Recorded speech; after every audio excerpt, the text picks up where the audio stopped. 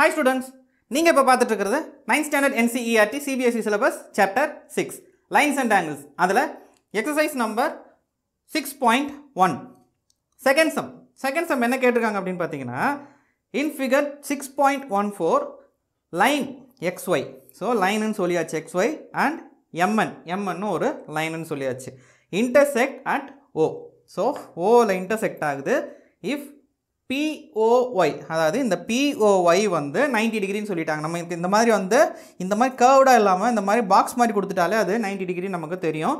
So இங்கே வந்து ஸ்பெசிஃபையும் சொல்லிட்டாங்க. POY equal to 90 டிகிரி கொடுத்துருக்காங்க. அண்ட் AB அதாவது A is to B is equal to 2 is to 3. அதாவது இந்த ABன்னு கொடுத்துருக்க இந்த பாயிண்ட்ஸ் அதாவது இந்த டிகிரிஸை வந்து வேல்யூ தரல, அதோடைய ரேஷியோ கொடுத்துருக்காங்க.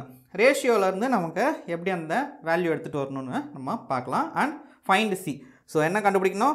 A and B and C இது மூணுத்தையுமே நம்ம கண்டுபிடிக்கணும். எதை வச்சு? ஏபி கொடுத்துருக்க அந்த ரேஷியோவை வச்சு கண்டுபிடிக்கணும். சரி, இப்போ நமக்கு கொடுத்துருக்கிறது என்ன அப்படின்னு பார்த்தீங்கன்னா கிவன் என்ன கொடுத்துருக்காங்க? இந்த POY ஈக்குவல் டு 90 டிகிரி. ஏன்னா இது பாக்ஸ் ஷேப்பில் கொடுத்துருக்காங்க. இது பர்பண்டிகுலர் லைன்னு பார்த்தோம். லைன்னு பார்த்தோம்னா இது பர்பண்டிகுலர்னு ஆச்சுன்னா அது 90 டிகிரி இருக்கும். இது வரைக்கும் கண்டுபிடிச்சிட்டோம். ஸோ இது பர்பண்டிகுலர் அப்படின்னா இந்த ஆங்கிளும் என்னவா இருக்கும்? இந்த POXன்னு இருக்கிற வேல்யூ என்னவா இருக்கும்? 90 டிகிரியாக தான் இருக்கும். அதாவது POY 90 டிகிரினா அதுக்கு இந்த சைடில் இருக்கிறதும் என்னவா இருக்கும்? 90 டிகிரியாக இருக்குமா? ஸோ இதை என்ன சொல்லலாம்? சப்ளிமெண்ட்ரி ஆங்கிள்னு சொல்லலாமா? சப்ளிமெண்ட்ரி ஆங்கிள்னா என்னென்னா some of the line. Supplementary ஆங்கிள்னா some of this லைன்ஸுடைய degree என்னவா இருக்கும்? 180 டிகிரியாக இருக்கும். அப்போ இது 90னா இதுவும் 90. அதாவது 180 - 90 இஸ் 90. 90 + 90 180 அப்படின்னு நம்ம இன்ட்ரொடக்ஷன்லையும் ஆல்ரெடி இந்த பர்பண்டிகுலர் லைனை பற்றி பார்க்கும்போதும் பார்த்துருப்போம். இன்டர்செக்ஷன் லைன் பார்க்கும்போது இதில் இன்டர்செக்ஷன் லைனில் என்னென்ன பார்த்துருந்தோம்? இன்டர்செக்ட் ஆகிறப்போ ஆங்கிள் க்ரியேட் ஆகும். ஆங்கிளுக்கு இது அட்ஜசன்ட் ஆங்கிள். ஸோ இந்த லைன் அப்படின்னா இந்த ரெண்டு லைனையும் ஆட் பண்ணி வர்றது 180 டிகிரி வருதுன்னா அதுன்னு சப்ளிமெண்ட்ரி ஆங்கிள்னு பார்த்துருப்போம். சரி, இப்போ கொடுத்துருக்கிறது என்னது? கிவனில் POY 90 degree and ratio A is to B வந்து 2 is to 3ன்னு கொடுத்துருக்காங்க. சரி, இப்போ வந்து இது வந்து XYங்கிறது ஒரு லைன் சொல்லியாச்சு. அப்போது லீனியர் பேரில் என்ன பண்ணுவோம்? சம் ஆஃப் திஸ் ஆங்கிள்ஸ் என்ன வரும்? 180 டிகிரியாக இருக்கும். லீனியர் பேரில் some of this angles is 180 degree. அப்போ நமக்கு என்ன கிடைக்குது? இங்கே POXன்னு எடுத்தோம்னா அது ஒரு 90 டிகிரியாக இருந்திருக்கும். இந்த POY எடுத்தோம்னா அது ஒரு 90 டிகிரின்னு ஆல்ரெடி சொல்லியாச்சு.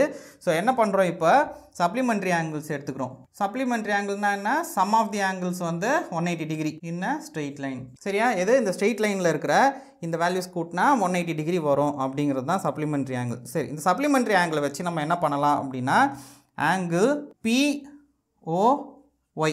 சரியா? ஆங்கிள் POY ப்ளஸ் இந்த ஆங்கிள் என்னது? ஆங்கிளும் சொல்லலை, ஆனால் ஆங்கிளுக்கு ஏபின்னு கொடுத்துருக்காங்க.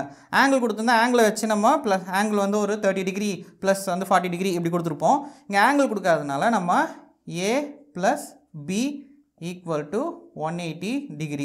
ஆல்ரெடி நான் சொன்னது தான், பர்பண்டிகுலராக இருந்தால் இது ஃபுல்லாக 90 டிகிரியாக தான் இருக்கும். ஆனால் நம்ம சம்மில் வந்து போனோம் அப்படின்னா ஸ்டெப் பை ஸ்டெப் இந்த மாதிரி போனால் தான் நமக்கு ஆன்சர் கிடைக்கும். சரி, POY என்னது? 90 டிகிரி ப்ளஸ் இது A plus B equal to 180 degree. So இது 180 டிகிரி வருது. 180 டிகிரினா 90 டிகிரி இங்கே போச்சுனாக்கா அப்போ A ப்ளஸ் Bக்கு என்ன கிடைக்குது? 180 டிகிரி மைனஸ் 90 டிகிரி. அப்போ 180 - 90 இஸ் என்னது? A ப்ளஸ் Bக்கு 90 டிகிரி கிடைக்குது. சரி, A ப்ளஸ் B வந்து என்ன சொல்லியிருக்காங்க? நமக்கு 2 is to 3ன்னு கொடுத்துருக்காங்க. ஸோ தெரியாத ரேஷியோ எப்படி எடுப்போம் அப்படின்னா Aக்கு வந்து 2Xன்னு எடுத்துக்கலாம், Bக்கு வந்து 3Xன்னு எடுத்துக்கலாம். எது? Aக்கு 2X, Bக்கு 3X. அப்போது இங்கே இருக்கிறதுக்கு அப்படியே சப்ஸ்டியூட் பண்ணலாமா? So 2X plus 3X is equal to 90 degree. தென் இந்த 2X plus 3X is 5X is equal to 90 degree. அப்போது X is equal to 90 degree divided by 5. அப்போ என்ன கிடைக்குது நமக்கு? X is equal to 18 கிடைக்குது. ஸோ Xக்கு 18 கிடைக்குதுன்னா 2X என்னவா இருக்கும்? 2X is equal to என்னது? 2 into 18 is 36. சரியா?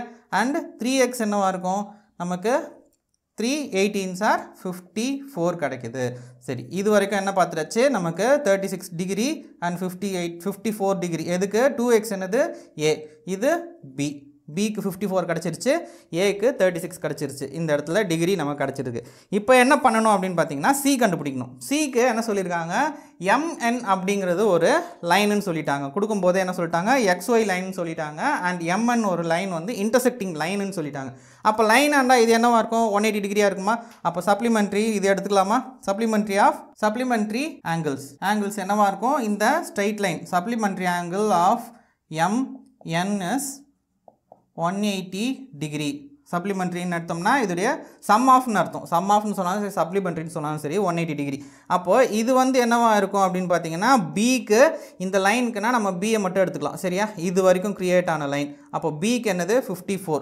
சரியா, ஆங்கிள் MOXன்னு எடுத்தாலும் சரி, அதுக்கப்புறம் XONன்னு எடுத்தாலும் சரி.